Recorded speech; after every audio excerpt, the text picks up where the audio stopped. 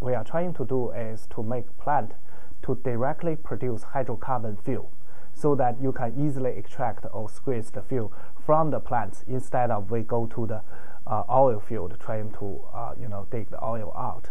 And for this particular project, what we are trying to work on is a type of hydrocarbon called terpenoid. So the project actually, the two phases is separated like this. In the first phase, we need to prove concept. What we have done is that we actually worked on 4 aspects. The aspect 1 is working on optimized pathway to direct more carbon flux to the terpenoid. On phase 2, on aspect 2, we actually work on latest enzyme technology to increase the carbon flux.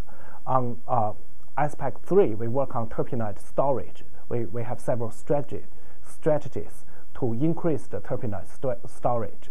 On aspect 4, we actually work on feedstock improvement. What we are trying to do is to engineer the plant to produce extremely high level of terpenoid and to make plant as oil field, and so that we can just get this petroleum from plants. All the ARPA-E projects are very challenging.